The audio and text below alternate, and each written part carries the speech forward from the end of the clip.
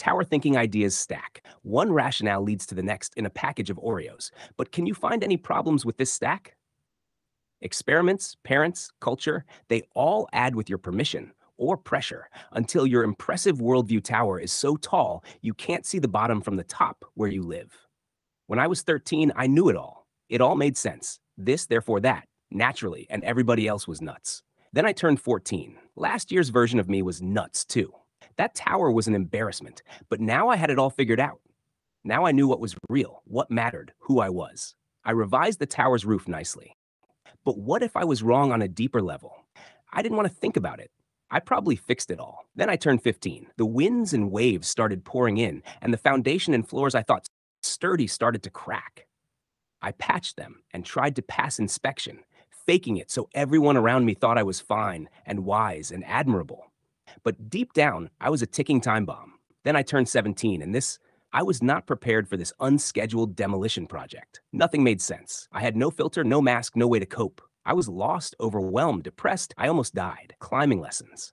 Not only did I know nothing, I started to feel like I can't know anything. I was traumatized and scared of the heights of any tower that could fall.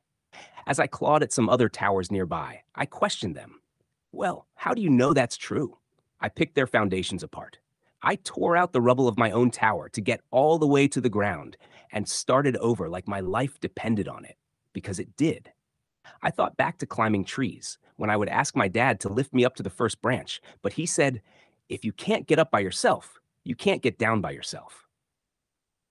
As I got old enough to reach, my dad would say, test the branches as you go. You don't want to be halfway up a branch when it breaks. Then as I sat at the top enjoying the view, Dad would shout up, 3 points of contact. If your hand slips, you'll be glad you were holding the other branches. These climbing rules were key to finding a worldview without risking another fall. Don't rely on other worldview foundations to be firm. I know from experience, I faked my inspections, but start with first principles and question the base assumptions. Try to break the worldviews to be sure they hold weight before leaning on them. Use logic and evidence and attack it. Don't put all your belief, identity, and certainty on one worldview, but hold several views to distribute your weight just in case one breaks. Dad gave me one other tip when I didn't know how to finish. Start with what you know. Logic principle. Logic and maths are like machines of rules and functions. They take inputs, process them, and give knowable outputs. With logic, you can disprove impossibilities and know some if-then truths. With the non-contradiction machine, you can say, there are no married bachelors. But if you plug uncertain reality inputs, then you will get uncertain outputs. In the above state machine for processing water, the if conditions are not known. So always condition. If is true, then. Uncertainty principle. In physics, we can't measure a subatomic particle's momentum and position simultaneously. The particle is in superposition. It exists across an entire probability cloud, which ranks the possibility space. Its actual position collapses once we measure it, but when we do, we change its momentum, so that is no longer known. This shows humans have limits to what we can know about reality. So stay humble. Superpositional thinking. How to superposition. Hold all possibilities as possible. Weigh the merits of each. Data, logic, implications, arguable, holisticness.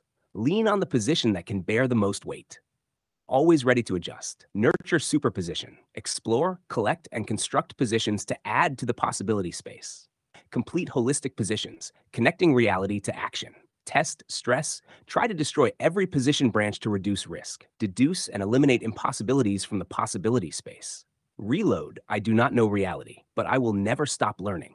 I want to be the most reasonable person in the world. I will not define reality based on my feelings or protect a position. I will follow the evidence and logic wherever it leads. I will vow to change position often, because I'm certain that I'm not certain. I will not identify with or believe positions, because pride comes before the fall. I will carefully measure the best position, rather than consider all possibilities equal. I cherish disagreeable debate to test what positions don't hold up. The mind, once stretched by a new idea, never returns to its original dimensions. I once thought enlightenment was a destination of knowing. Now I understand enlightenment is the method of stretching.